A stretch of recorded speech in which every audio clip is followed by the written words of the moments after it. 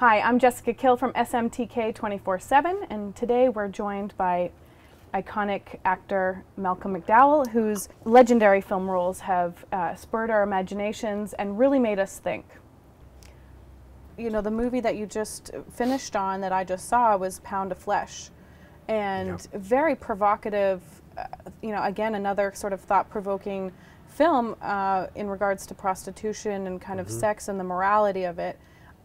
Maybe you could just tell us a little bit about the film and your character. Yeah, I mean, it's basically, I played this professor of English literature at a university here in LA, who, to help his students, his female students, pay their way through college and pay for their, education, sets up a escort service, which is, I suppose, turns them into prostitutes. But here, there's two sides to everything. From Noah Melville's point of view, it's like you're a beautiful girl. Listen, you're going to have affairs at college, right? Wouldn't you like to pay your way through college and have affairs with people who are going to treat you really well because they're rich? And they're going to take you to really nice places and treat you with respect. And you're going to have a lot of fun doing it, and you're going to pay your, so from that point of view, of course, you're thinking, wow.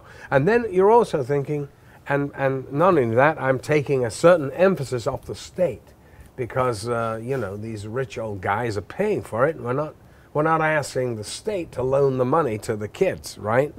That's one side of it. The other side, of course, is the moral question is, how dare you educators turn our children into whores? Right. And there is the that's the ponderable. And but the thing is, I think that the film is really about the hypocrisy of the society in which we live. Is that it's really not that big of a deal, really, in terms of life and death, and nobody's press ganging these girls to do it. Do you want to do it? No, fine. But also the authorities take such a moral stance. Right.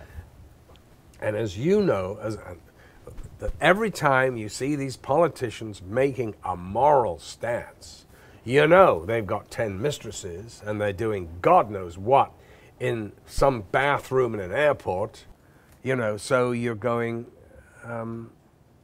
I think that's worth pointing out that sometimes the people with the on the highest horses are the ones that have the ones that shout the most are usually the ones that have, I'm not saying all, of course, we're generalizing, but I think it's a mistake to sort of get on your high horse about anything like that. I don't think one can judge behavior like that, without finding out what's what. Anyway, the thing is that Melville, actually the real guy, was sent to jail for 20 years. Because that was based on a true story? Based, loosely. Loosely, yeah. Okay. Yeah, just the whole idea. It wasn't the character or anything. But I didn't see where it took place. Did it take place in California? I think so, because you saw shots of the mountains. Right. Well, I love the opening line of the film.